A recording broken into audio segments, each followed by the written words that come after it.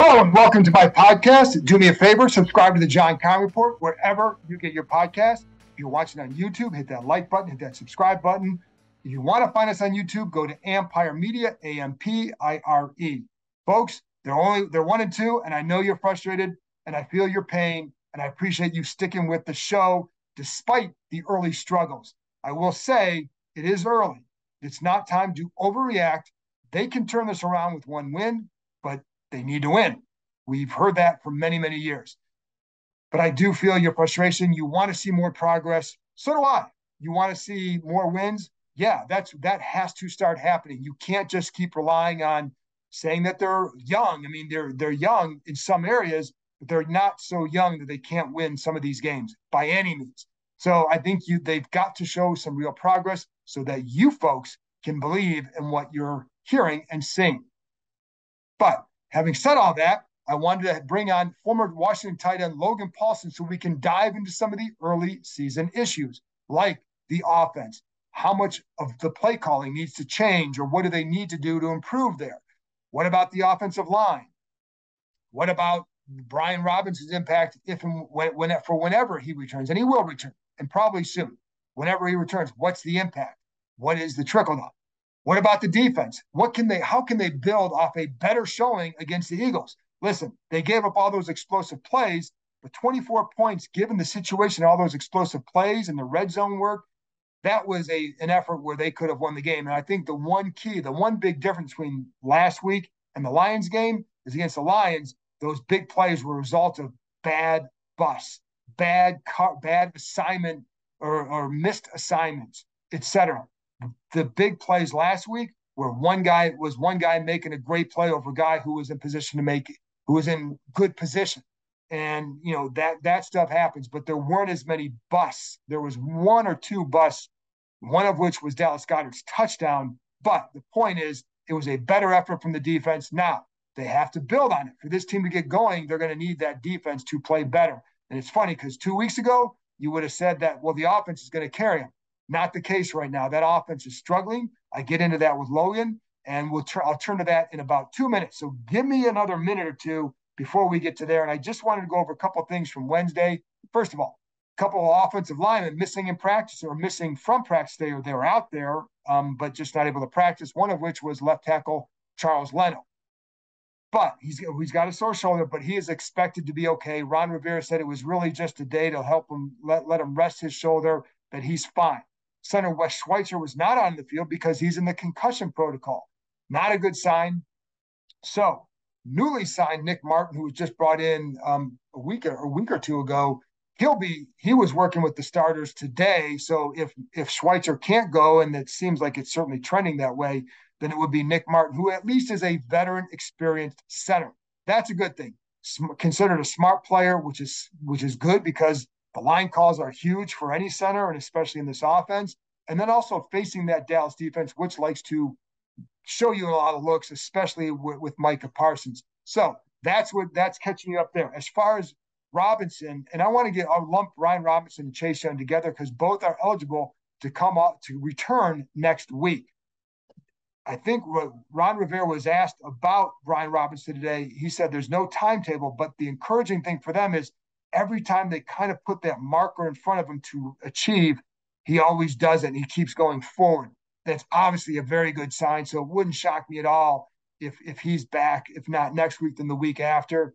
As for Chase Young, he looks really good as well. Both he and Robinson have been working on the side field, doing all the same stuff, a lot of agility work, and just a lot of sled work, tying the sled around your waist, pulling the weights. Young has been in a good mood when I've seen him in the locker room. That's a good sign too, although he's usually in a pretty good mood. But I think there's very much optimism that Young could return. Listen, again, he's eligible to come off the list next week. Would not surprise me at all if he is back out there for week 5. That would be a big boost to this defense, but we'll see next week. Anyway, there you go. You want to hear from Logan Paulsen. I want to share that with you. So let's get to my conversation with former Washington tight end Logan Paulsen. And by the way, you can check out Paulsen as well as Craig Hoffman on their Take Command podcast. Very informative one. If you like Logan, you'll like listening to that as well. and he'll tell you at the end where else you can follow him, etc. So let's get to my conversation with Logan Paulsen. Logan, there's a lot to dig into, especially on offense. And there's some things on defense that can they build on that? And then what are the concerns against Dallas? But I want to start on the offense. That's where, you made your money. And so let's start there. And obviously, protection issues were kind of a big deal the other day. Sure. So when you go back and watch that game, and for this team moving forward, first of all, what was the biggest issue? Was it as simply as guys just getting beat up front? And then what can be fixed going forward? So let's start with, what did you see as the biggest issues? And not just last week, but it's been 2 weeks now, the biggest issues in protection. Yeah, so Craig and I on the Take Command podcast, we went over every single sack. And so we gave a very detailed breakdown of that. So if you want to hear like every single one and what we think, don't like, want to hear every one, but in general, go listen to that podcast. Thank you. Go ahead. So in general, what I'd say is that like when you look at all nine, it's yes, the O-line's giving up a lot of pressure, but also like how do you help that group? I think we all kind of understand that they're not the Philadelphia Eagles offensive line. They're not the best offensive line in the NFL. They are a good group. They're a solid group. They're elevated by coaching. They're elevated by scheme a little bit. And so they were giving up pressure. And so I think there's a couple things. One, I think Carson in certain situations was holding the ball too long. And some of that is the route concepts covered. Some of that, the back gets kind of picked up or he gets chipped going out into the route and he can't get the ball out to the back quick enough. And I also think some of it's play calling, right? I wish I could say it's this one definitive thing. Like, yes, the offensive line was getting beat quickly, right? I think, there was one play that comes to mind where they're in 12 personnel. There's 2 tight ends in the game. They're to the left, the receiver to the right. This team has a very, very strong tendency to run play pass on a first down in that situation, in that down and distance, in that section of the field. And so I felt like Fletcher Cox, when he saw that, he was like, I'm going to rush the passer here. Like, I'm just going to see what happens. And then that leads to pressure. You don't get any of like the benefit of the play action pass kind of protecting you, in terms of insulating you from the rush. And then I think you get later in the game and you're in all these 3rd and 10s. Like, to me, that's maybe the most glaring issue is just being in 3rd and 10 a lot is just bad process. Like, you need to be more efficient on first and second down. And I know that's kind of like second down. And first down in a lot of cases too, right? And some of that's Carson being unsettled. Some of that's Carson rushing his process. He missed some throws. Some of it's play calling, whatever it is, right? It's multifactorial. It's not one thing, but you cannot be in 3rd and 10 as much as they were in this game and expect to come out of this with a clean sheet. Like, if you look around the league, 3rd and 10, like, I coach pass rushers in the offseason a lot, kind of surprisingly, given my offensive background. And one of the things I'm like, if you have any inclination that it's pass, down in distance, some type of tell offensively, rush the passer, because that's how you get paid. And these guys know that too, right? So 3rd and 10, they can set up moves, they can stack moves. There's multiple rush opportunities. So I think that's a huge factor, but it's play calling, it's tendencies, it's Carson holding the ball too long. I think a lot of people want to absolve him, but there's certain times where you just got to get the ball out of your hand. Like, just get the ball out every single time. That's not all 9 sacks, but I'm sure there's 3 or 4 in there where I'm like, man, just get the ball out. Even if it's incomplete, just get the ball out, help the guys out. And then I think Scott Turner, just understanding 3rd and 10, you can't expect to get the 10 yards every single time. So change your approach, change your philosophy to insulate that group, especially when they're struggling early. Like, you can't just, I think back to this game against Seattle and Green Bay, where Seattle had 8 sacks in the first half. And then Green Bay comes out and basically runs the ball down their throat for the last 2 quarters of the game and wins the football game. Like, you got to kind of read the game as well too. I think there's an element of that for sure. And that's something that's come up when I reading my mentions on Twitter and doing other stuff, asking for questions from listeners, like situational awareness by the play caller. Where is that as simple as and you just brought up a couple of examples. Has that been, I don't want to say an issue, but is that something? Well, maybe it is. Has it been an issue, and is it something? How do you resolve it? How do you get to that sooner and develop that? Well, it's tough, man. Like, I think when you're a play caller, I coach high school football. You've coached high school sports or whatever.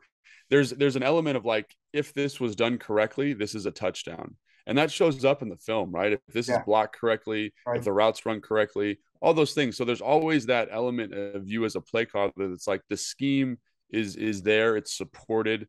It should be, if executed correctly, it's there, right? But I think you also have to understand that, like, you need to sometimes push to get your guys in better situations so they don't have to win in these demonstrative ways. Like, what can you do? That's my biggest kind of thought about the offense right now is Scott Turner, is this offensive staff, are they doing everything they can to put the players, the pass protectors, the receivers, are they putting them in the best situation to win consistently? And, I look around the league at some of the better offenses, and the answer doesn't feel like yes. Like I watched Detroit even, and like just the lengths they go to scheme up Amon-Ra St. Brown and find him good windows and find him good opportunities. Cooper Kupp, like you have talented guys here. Like I know they use a lot of pre-snap motion here, but use pre-snap motion on passing downs to challenge guys' coverage philosophies, right? I don't see a lot of bunches here on passing downs. They run their concepts from kind of spread out formations. That's fine. That's what this offense has been for 20 years, even when his dad Norv was running the offense. But I do think there should be that's my one criticism. I think the scheme's fine. I would just say, are you pushing yourself as hard as you can to put guys in the best position to be successful?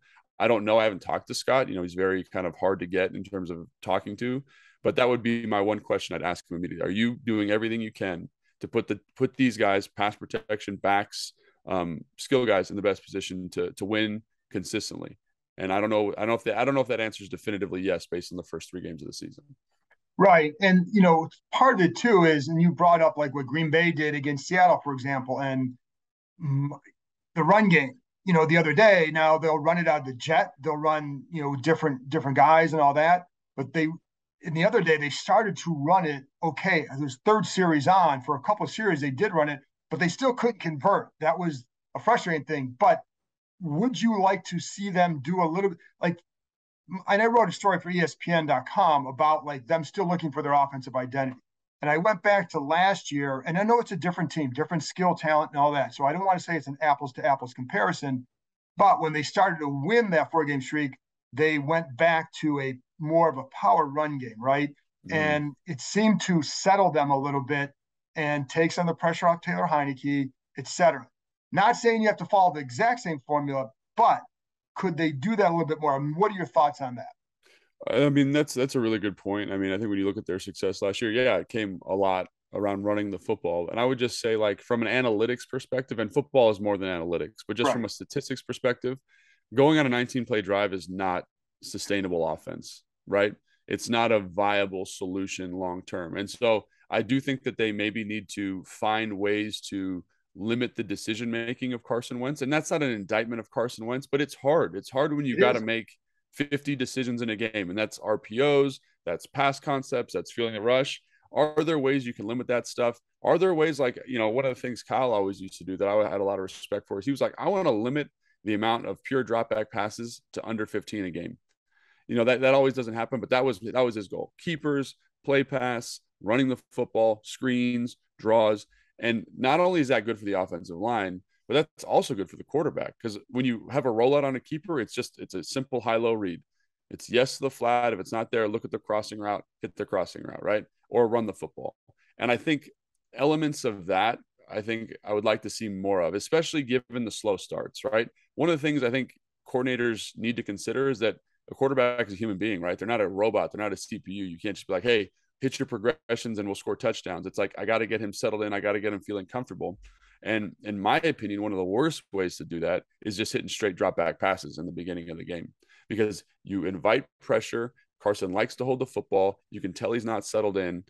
Are there other tools in my toolbox that would help me get him settled, help the offense get settled? And that's something that I think needs to be looked at. And that's what I'm saying. Are you doing everything you can to put Carson and put this offense in the best possible position to be successful? And I come from a very different offensive background than him with the Kyle Shanahan West Coast tree. And so to me, the solutions are keepers, quick game, screens, run game, right? That's what the solutions are.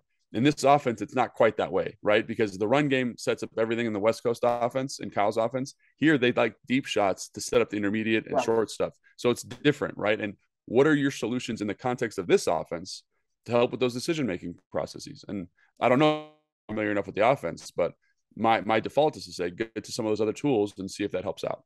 Right. And to make it clear, like, I don't think 19 play drives are sustainable, right? And because these guys have playmakers, so it's not even about going to that same formula. It's about, can you, is it better to use a little bit more of that earlier and I think Brian Robinson will help, although I think Gibson had a nice game the other day. So it's really about getting that and setting up the playmakers, and then also going and I talked to you about this the other day, so I want to address this with the play action. And you brought up tendencies, and people are going to look at that. And I also know it's about marrying concepts. The pass has to look like the run. It doesn't seem to be as much about, hey, we're running the ball well, let's go do this. It's really about the concepts, isn't it? Yeah. Yeah, I mean, I think so, and I know I know you're not advocating for 19 play drives. No one's advocating for that. That's Chris Russell. Shout out Chris Russell. But I do agree. Like, running the football, even in this last game, like I think even if they would run the football probably 5 more times in that first half, they probably convert a little bit more. They probably settle in. They bleed the clock a little bit. They don't give Philly an opportunity to kind of have that 2-minute drive at the end of the game. But yeah, so I think that's the thing is when this offense, at least week 1 against Jacksonville, was the most effective, they were spread out. They're doing the RPO stuff. They're trying to be kind of some version of Philadelphia, like just to give you like a 1-to-1. Like Philadelphia was a power running team last year. They've stepped back and they say, we've got playmakers. Let's use them. Let's let our offensive line win one-on-ones, and let's let Jalen Hurts facilitate. And I think that's what they want to be. They want to run RPOs. They want to run zone read kind of variations to hold the backside player out of the gun, get your best players on the field. I think that's kind of where they're headed. But that's not always the best way to run the football. That's not always the best way to do a play pass, because if you're in that, you don't get a strong backfield action off the play pass, right? That's why people like bringing tight ends and fullbacks in, not necessarily because you have to run the football out of there, but because it forces guys to fit runs. It forces, like when a fullback comes downhill at you, I have to step up to hit him in the face. And when I step up to hit him in the face, there's a big void behind me, right?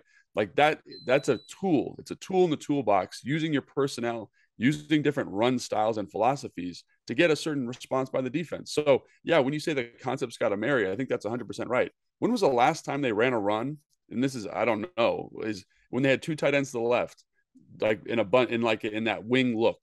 They don't run the football out of that. They just don't do it. And I don't know why that is, but that becomes a huge tell, right? They like to motion to that, and to run the football, they like to motion to a balance look. They'll run the football out of that. But when it's 2 guys stationary and 2 slot receivers and 2 receivers away in the slot, they don't run the football out of that much. So to me, why not? Just run the football. It's okay. Run like a Wanda. Who cares? It's a 3-yard gain. At least you break tendencies a little bit more by doing that. And so I think that's where I would say, like, of a marriage. Like, you can't just have your pass games out of gun and when you're under center, it's a play, like it just doesn't work that way. I know you need both in the offense, but you need to make sure that they kind of mesh so that the defense doesn't get these big tells on your offense. And I'm not saying that's happening, but I do feel like there's a predictable element to this offense at times. But it's funny because you brought up the play earlier. The Eagles got that sack against a 7-man protection. They only rushed 4, and it was exactly what you said. And it was a play action. You had 2 tight ends to the left. Brandon Graham is over them, and he steps up, drops back. 2 tight ends are blocking nobody. You have like 3 one-on-ones on the other side. Right. And they lost those. So that's kind of what you're talking about there. So you're facing Dallas this week. What do? You got, it's not just Micah Parsons. I mean, Lawrence is a really good pass rusher still. Lawrence is good. They've got some depth. Yeah, man. They've got some guys. Armstrong had a couple sacks last week. I will say that I think Lawrence's matchup with Evan Neal is going to be a good football player at some point, but he's not there yet. Right. And so I think when you get a guy like Lawrence on a young player who's very, very green, that's going to be the result. So I think that's important for fans to understand. I think I really think the main thing, the most important thing, is staying efficient on 1st and 2nd downs. Stay as efficient as you possibly can, because even in 3rd and 3 situations, everything kind of calms down for Dallas, right? They do some exotic stuff. They run really good line stunts. They run these excellent pressure packages with picks for the linebackers, specifically Micah Parsons. They do creative stuff, and that kind of is prevalent throughout every down and distance. But you simplify what they do in terms of pressure when you're in 3rd and 3 or when you're in 3rd and 1, because they can't cover the back end the same way in that down and distance, right? So I think that, again, I don't know exactly how to do it. I would say, really look at the run scheme. They are very specific in terms of how they line up. When you line up in 11 personnel, they line up in an over front if they're playing 4 down, and they line up in a jam front, essentially, which is the 3 guys inside covered up. That's the 2 variations of front. So out of 11 personnel. So I would use that kind of specific approach in that personnel grouping and see if we can have some runs that take advantage of that, kind of deliberately lining up. So again, like, you can find ways to normalize them, but can you take advantage of them, and can you put your guys in good positions to be successful? Those are the questions that, as an OC, as a play caller, I think you need to be asking yourself. How do we normalize and dictate to the defense? And then how do we use that normalization to put our guys in the best position to be successful? And that's what needs to happen on first and second down, because you cannot live in third and long against this team, against really any team in the NFL. Right. That's just like unsound philosophy. Yeah, because it's not like the Eagles were dominating as a pass rushers in the first two games. So when you look at this line too, we saw the problems in the interior. Wes Schweitzer, he's a veteran player, but that was his third game at center. So there were some issues with snaps, some issues in protection, but the guards, Norwell and Turner especially, struggled as well. What do you do there? What are the solutions here? Because they signed Nick Martin. You play with Nick Martin. You have,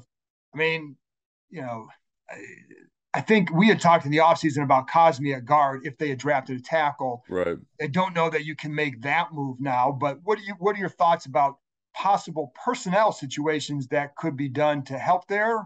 And right. Well, I think there is a school of thought where, I've been a part of days like this where you give up a lot of pressures, you give a little bit of sacks, and that's just a bad day at the office. You have a bad day where you can't write, you can't ask the right question, like all those types of things. Like I'm on camera and I can't speak. Like those days happen, right? Adam. And I think there is a little bit of like, don't burn the building down just yet. Right. Those guys are pros. They're professionals. Like, look at the defense. The defense, everyone was ready to fire Jack. Everyone says we should have cut all these players 2 weeks ago against Detroit. And they came out and they responded. And that's what professional football is, man. Like, it's about finding guys who are pros and can kind of say, I had a bad day. These are the things I'm going to do to improve it, right? And I think obviously the coaching staff needs to support that. But I do think that those guys are going to be better this week. Even that starting group will be better. They're going to take that and improve. Like, you talk to guys around the building, and he was just, I got an offensive lineman. He was like, man, that's a rough day at the office for everybody. We'll get it right. And I think that's the right approach. So even though like there's this urge, like we got to move it around, we got to burn it down, we got to break it apart, like take a breath. Let's give them another week. It's the first time, they've really been all playing together because Chase is out this week. So I think that's important. Nick Martin reminds me a lot of Chase Roulier. Smart guy, not the best athlete in the whole world, but can get the protections called. Maybe you put him in, maybe you move West to guard. It seems like that the group that's out there right now has the best chemistry. I like, from an athlete standpoint, moving Cosme to guard and then Lucas to tackle. I think I like that. That's just my approach. But I do think that really puts you in a tough spot from a depth standpoint. Right. Like if there's any injury at tackle, I think that's the thing, is you just don't have, there's no other person on the roster you feel comfortable playing tackle. Right. So if one of those guys gets hurt, like, what are you going to do? And so I think that's the thing about that always makes me a little leery. But yeah, I think give Trey Turner another week. He's coming off an injury. Like, let's see what happens. He's struggled, no doubt, but maybe another week. If you don't feel good about that, I'd move West to guard and Nick to center. That's what I would. That's my early thought, because I think Norwell actually played okay, and I think outside of the early pressure to Sweat, Leno played fine. You know what I mean? So I think it's just Leno's been solid. Right. So making sure guys are comfortable. Cosme, I think, has a lot of upside. He had a rough day on Sunday, but I think he's a guy who's maturing. Like, if you look at the pass rushers on the Commanders, they're a very specific body type, and none of them look like Brandon Graham. And so if that's the first time you're seeing Brandon Graham in your career and getting used to that power and getting used to the weight that he has, because he's like 290 pounds, bulling on the edge, it's a different feel. And so I think that's just another data point for the CPU, and he's going to grow and get better from that. Like that's what it is. That's how you get better at offensive line. So I would expect that whole group to play a lot better this week. I think he matches up much better, Cosme, I'm saying, with a guy like Micah Parsons, where it's more finesse, where it's more athlete, because he's a tremendous athlete. And Lawrence is a power rusher, but he's a taller power rusher. So it's going to play more into like what Montez brings every day in practice. So I don't think it's as critical. I think you need a protection plan for sure, because those guys are good. You don't want to be in a lot of drop back situations, but I don't think you need to burn the building down just yet. And with Cosme, and I don't want to stick on this too long because we're going to get kind of, football geeky with it, but when I'm watching him against some of the failed pass rushes, and I try to slow it down. So I'm seeing what Leno's doing and how his footwork are and where his hands are. And then I'm trying to compare it to Cosme to see what's the difference. And I know, like, you're playing guys differently. It's not apples to apples. Like, just because Leno's doing it this way doesn't mean Cosme doing this way against this particular player. I get it. But there were some times too, though, where that second step is a little bit flatter and then your hands are really wide. I mean, am I seeing that right? that's how he sets. That's how he's always set. He kind of like he basically what he does, he kind of gives a bait hand with his right hand. He's playing right tackle and so when the guy throws his move, he kind of drops it down and loops it back up to the chest. And it works really well against people that you're stronger than, right? Because what you do is you loop that hand up, you get on the chest, you take your inside hand, you punch the inside hip, and because he's got such good feet, he can widen the pocket that way. Okay. But when he goes up against a power rusher like Trayvon Walker or Brandon Graham, somebody those guys are very, I've played against Brandon Graham. He is extremely strong. I like him. He's extremely strong. So that move to widen, you'll be able to widen him, but it's going to be late. You know what I mean? You're going to get pushed back and it's going to be late. So I think understanding, like that's one thing when you watch Leno, like he's not the best left tackle in the whole world, but he understands who he's blocking really well. He does. He understands how to set them. He understands what kind of tricks to pull out. Like, does he kick to and then kind of flatten his set out to lock him down? Those are things that you love about Leno's game. And that's something Cosme needs to grow into, right? He needs to understand learning from Leno. You know, I've talked to Morgan Moses about Cosme in the offseason and just the rawness of him. You know what I mean? And like, he's a good player. He's fine. But like to play elite tackle in the NFL, you need a bag of tricks. And he's still working on it, right? Yeah, it's like hard. We just talked about his set, right? That works against James Smith-Williams, Casey Toohill, even Montez Sweat because Sweat's taller than him, so it works really well. But against a power rusher, it's going to be less effective. So what's the new trick now to stop that power rusher? And I think he'll figure it out because, like you said, he's a smart guy. And all tackles go through that. Trent Williams went through that. It's just that he was so athletic that you would see sometimes you're like, God, that looked horrible, and yet he would win. But he would admit that. He would say that. And there were a couple of times for Cosme where, and I think there were two in particular where he got a late jump, and I'm wondering like, is that a crowd noise thing? Because everybody gets off the ball, and he didn't. He gave up one pressure or sack that way. It's like it was just because you see the snap of the ball, everybody's moving, and he's not. So that was nothing. But the last one on offense, Brian Robinson. How much when he comes back, and we still don't know. You know, he's looking good. I think they feel very optimistic, but we don't know exactly when he's coming back. How much, is that? How can his return be viewed? I mean, again, not like Gibson. I thought Gibson ran the ball pretty well the other day outside of one run. Yeah, I totally agree with that assessment of Gibson. And so I do think Gibson's playing well, but what I do think it does is there's narratives, right? There's narratives about players, right? And Gibson is like this, like he's an inconsistent runner. His vision's inconsistent. And Brian Robinson's narrative, and rightfully so, is like the opposite of that. He's not this explosive play guy, but his vision's great. He's going to elevate the offensive line. He's going to keep us on schedule. And I think just those two narratives on the players is going to encourage Scott to maybe lean into the running game just a touch more. Yeah. And I think that.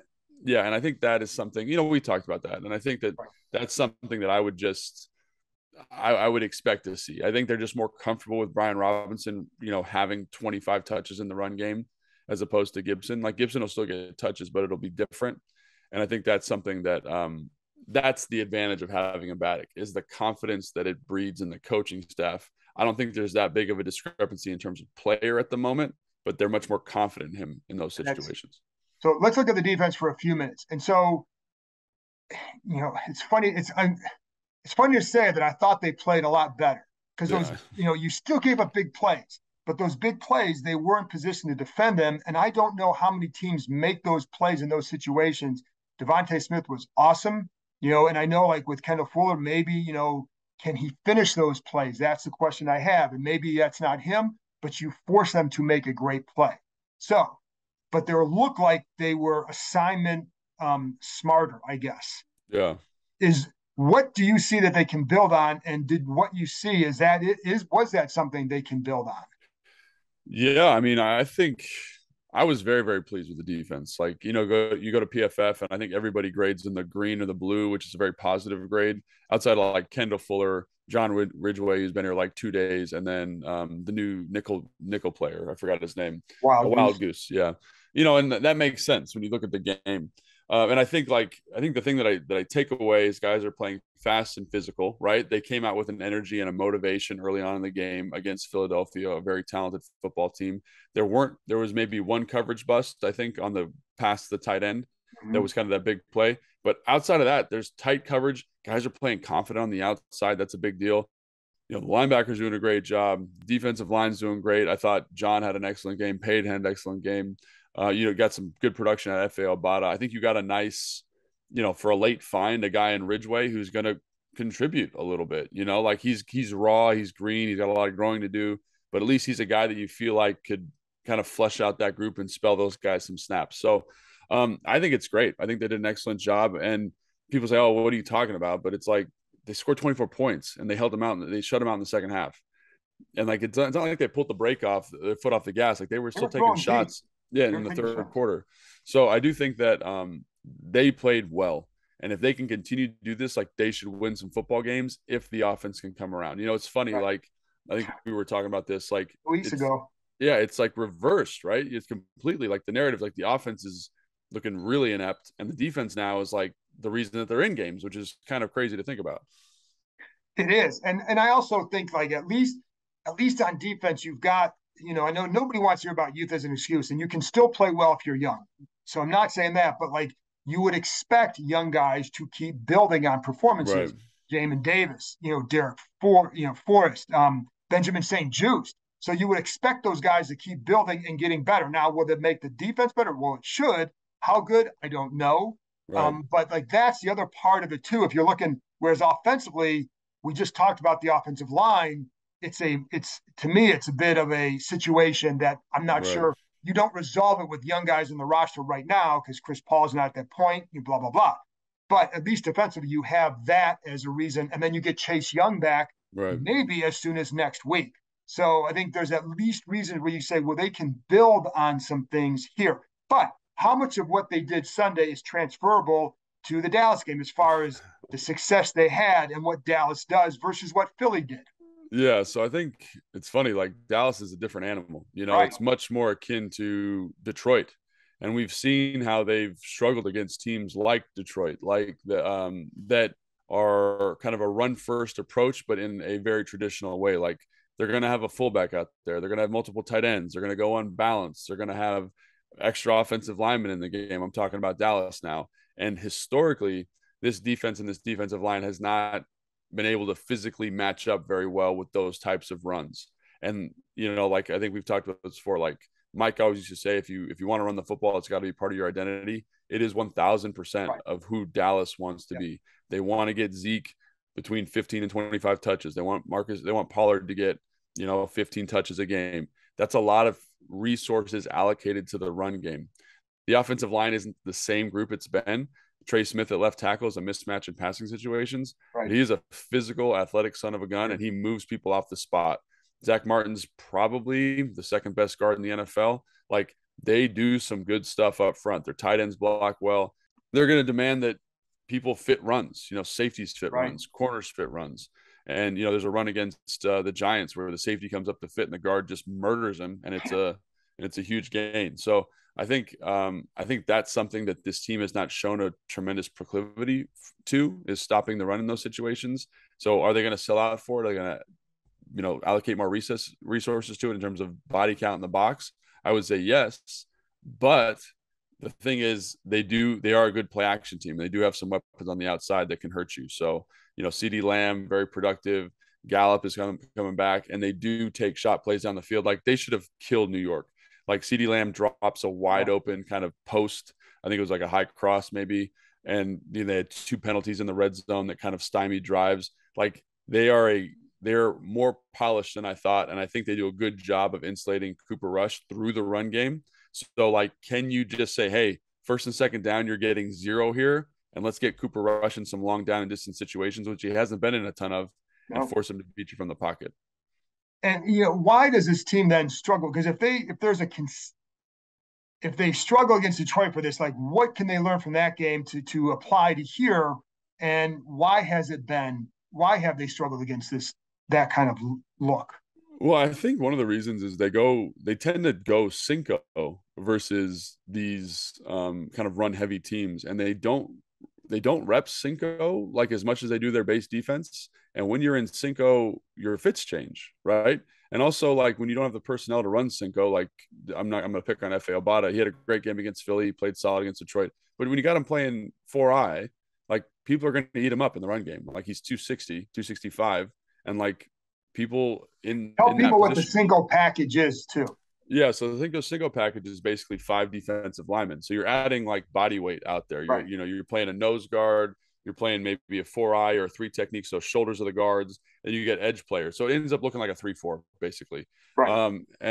And the thing is, like the run fits change, Yeah. how you beat double teams change, and you can tell guys aren't always the most comfortable in that situation. I do think in addition, like not that John Ridgway's like the second coming of Vince Wilfork or anything like that, but having a body having a body like that just to play nose and let John and Payne play the 3 techniques, that in and of itself will help.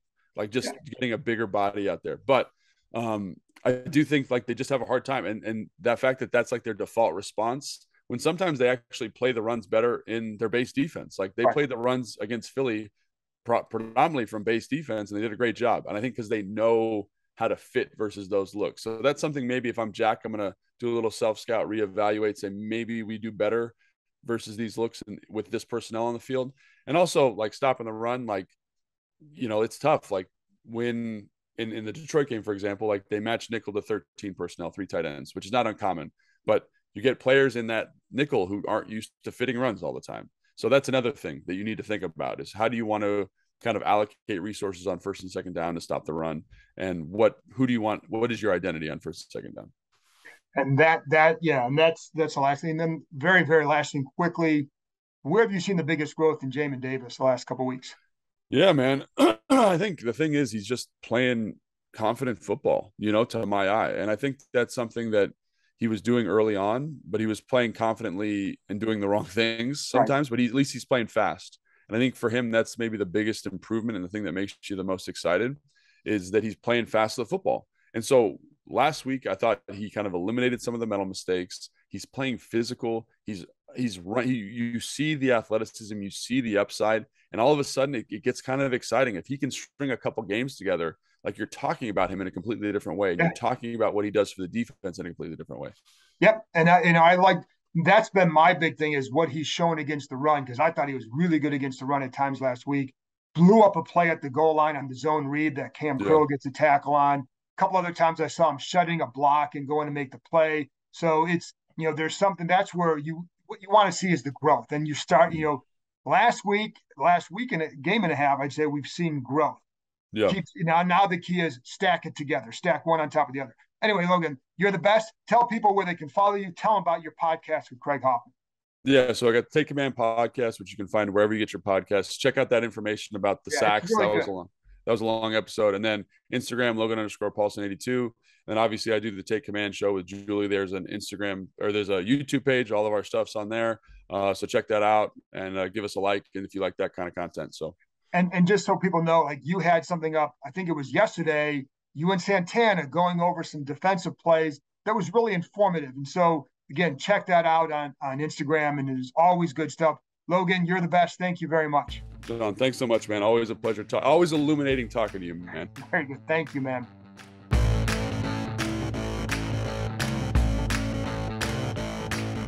That's it for this episode. Thanks to Logan for joining me. And thank you, as always, for listening again, folks. I know it's hard right now, so hang in there. I'll be back on Friday when I'm going to have a preview of the Cowboys as well as my predictions and keys to the game. I'm combining it all into one big happy podcast. So I'll be back with that one on Friday afternoon, and I'll talk to you next time.